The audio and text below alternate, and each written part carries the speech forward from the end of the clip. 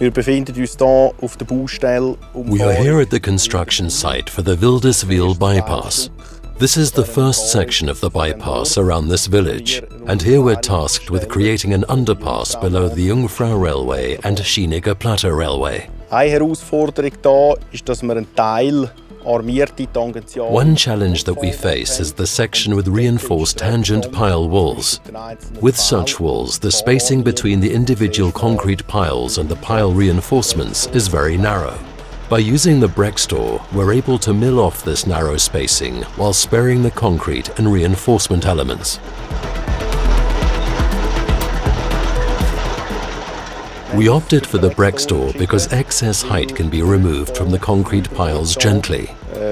Vom Bohrpfahl so schonend kann vonstatten gehen. Es entstehen keine Mikrorisse. There are no resulting microcracks in the concrete structure, and the reinforcement is not bent, as is otherwise the case with conventional dismantling using a hydraulic hammer.